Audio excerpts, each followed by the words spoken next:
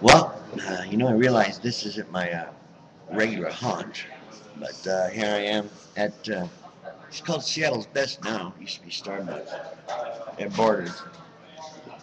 I got me a couple of new books, like Ringworld's Children by Larry Niven. Great author. I love his stuff.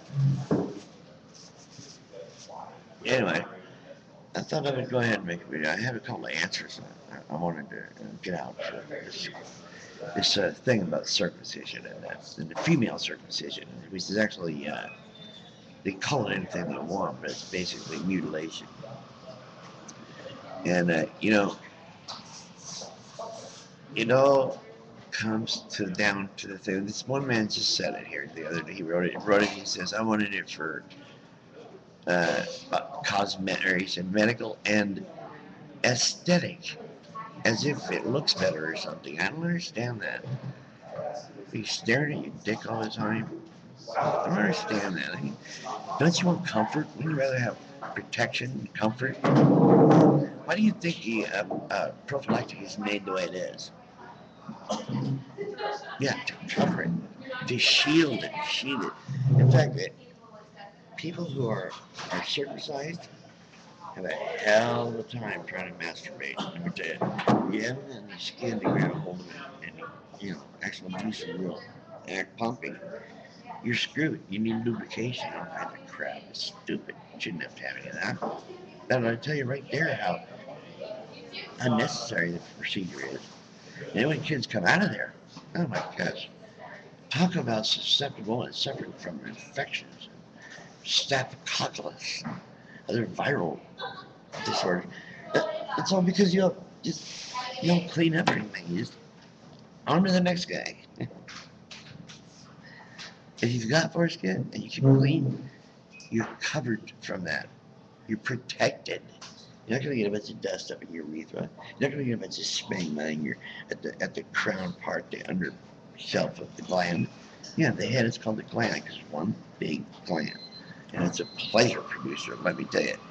And you add 40,000 points of nervous pleasure on the prepuce itself. The prepuce is the foreskin. You got this tremendous feeling. Trust me, I know. I'm not circumcised. No, I have never once had a woman accuse me of having a dog dick or anything like that. I never heard of that until here about 6 months ago. Some guy said it to me. About, girls are going to make fun of you because you have a dog's penis. Well, that's because they're mammals. Every single mammal in this world has foreskin.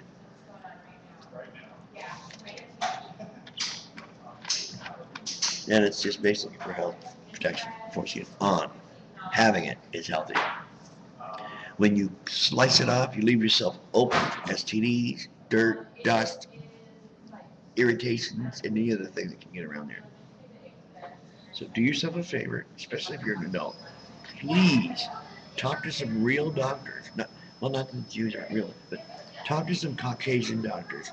Because if you talk to a Jewish doctor, he's got his delusional Jewish reasons, religious reasons for doing it, and he's not going to refute those. So he's going to try to convince you that it's okay and that's medically necessary when he's lying and it is not.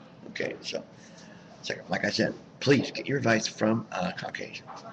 Or, well, non-Muslim too. It's weird. It's weird. Everybody except for atheists, I think, are the only ones that don't think about sex every time they turn around. Every single thing, I mean, I don't know everything, but most of the things in your Bible, the things that you rule, the things, your different punishments, they all have these sexual connotations. I mean, how frustrated are you guys?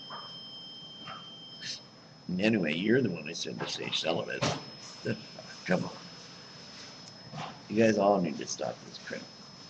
Circumcision is nothing but a religious ritual, and it's always been such. Always. It hurts. It hurts for a long time. Scars. It's unnecessary.